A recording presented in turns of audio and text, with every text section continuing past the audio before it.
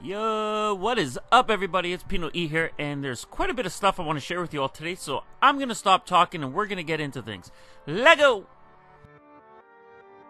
If you live in New York, pay attention, and if you don't live in New York, you might want to consider getting in your car now and taking a drive.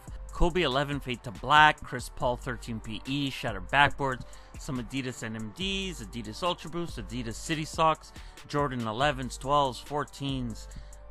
This is probably one of the best restocks I've seen in a very long time, and I'm quite pissed that I live across the continent and really have zero chance at this tomorrow.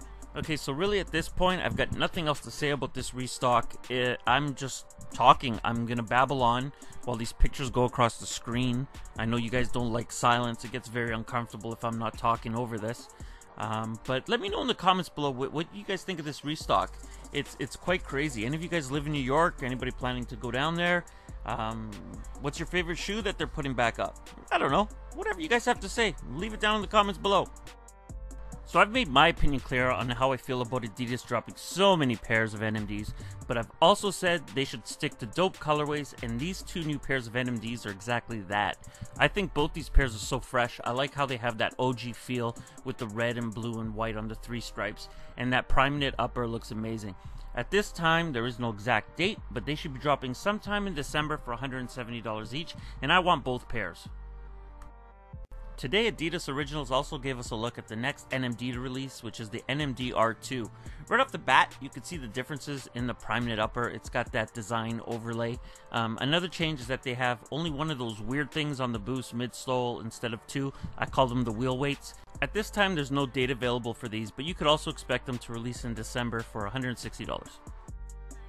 Last night, Don C gave us a look at a very rare pair of Air Jordan 6s, which Nike made for Kanye West in memory of his mother. The base of the shoe is red and white, so it's very simple, but that overlay contains rose detailing. I know some of you don't like Mr. West, and that's okay, but I admit I wish Nike had kept him on board. Alright, and since there really wasn't any Nike or Jordan news to share with everyone today, here's a look at a couple Air Jordan 4 Pinnacle samples. I think those black ones are horrendous, but who cares what I think? I want to know your opinion. Leave it down in the comments below. Alright everyone, well that does it for today, and oh man, I just found out some dope news for later this year. I'm hoping I can put it in tomorrow's video. I'll try my best. Anyway, if you enjoyed this video, and I hope you did, hit that like button. If you're new around here, please subscribe and join the squad. If you have something to say, leave it in the comments below, and I'm out!